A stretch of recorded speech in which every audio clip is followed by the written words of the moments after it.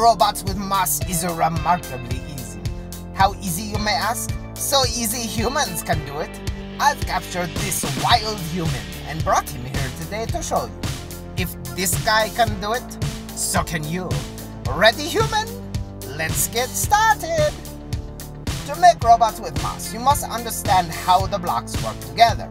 You humans have delicate skin, blood vessels and muscles. You silly meat bags, Moss has much tougher parts. Their bodies are made of 4 key pieces.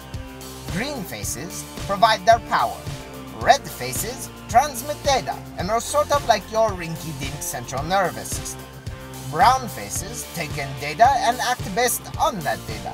Think of them like your puny legs or arms.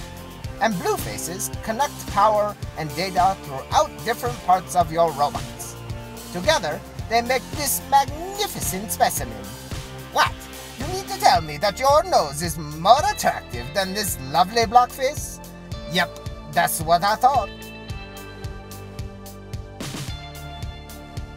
Start by connecting the motor to the embedded steel spheres in the wheel. Make sure they're facing out. Next, add your brightness sensor. The red face should touch the brown face.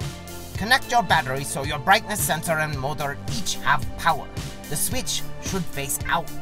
Bring our new friend to life by adding a flexi block for the face and arch braces for arms. Simply flip the power on and let its magical movement begin.